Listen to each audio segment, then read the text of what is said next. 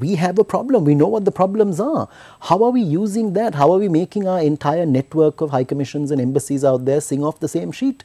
Are we reaching out into countries? Are we trying to attract as much investment to fit into a particular plan that we have in this country? First and foremost, we must draw up the plan here.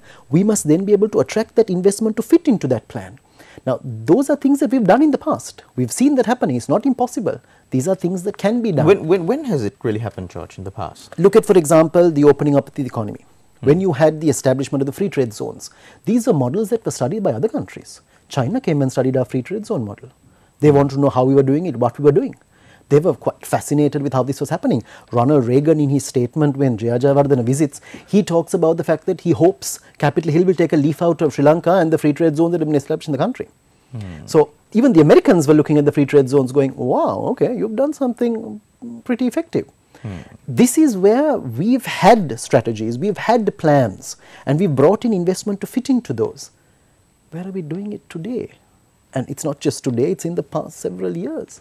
We have not been doing that. According to your reading, George, when you say past several years, how much roughly do you think?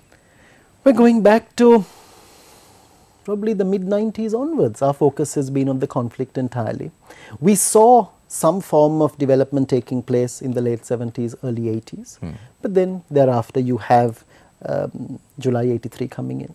Sri Lanka's trajectory was completely changed at that point. We did not do enough to stop it, we did not do enough to check it, we have not held people accountable for it, and then things have been building up from there onwards.